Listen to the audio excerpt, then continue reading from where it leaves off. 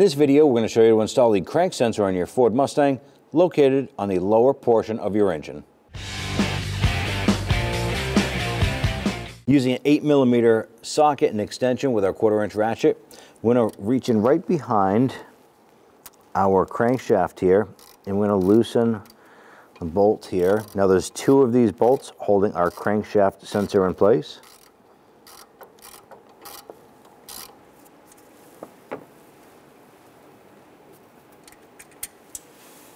And then we'll get the other one just on the other side of the sensor here. I'll reach down there and remove this bolt here.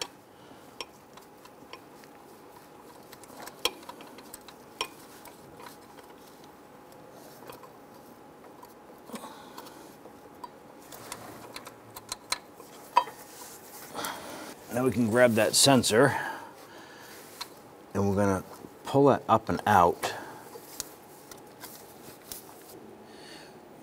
Now with the sensor out, we can go ahead and remove the connector. There's just a little spring tab here. We're going to push down on that and we'll pull that connector off. Let's install the connector on the sensor itself. You're going to feel it and hear it lock into place. We can go ahead and lower this down in a position. Now when installing this here, you want to be careful not to hit anything else with it, hit any components or anything. Let's go ahead and line up that sensor with the crankshaft.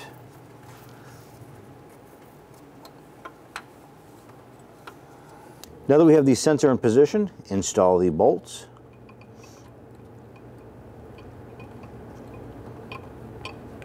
Now I like to thread these in as far as I can by hand, and then we'll come back and snug that down.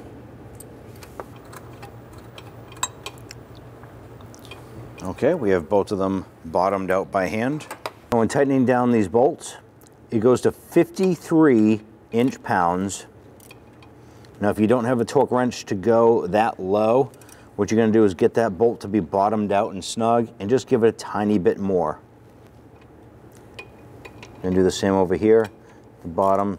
The bolt is bottomed out and just a tiny bit more. Now at this point here, if you have any check engine lights, you want to go ahead and clear that with a scan tool. And at that point there, you're all set. When only the best will do, demand TRQ. The only company that lets you view before you do. TRQ is committed to offering the highest quality aftermarket auto parts that are engineered for peace of mind. Thanks for using and viewing with TRQ.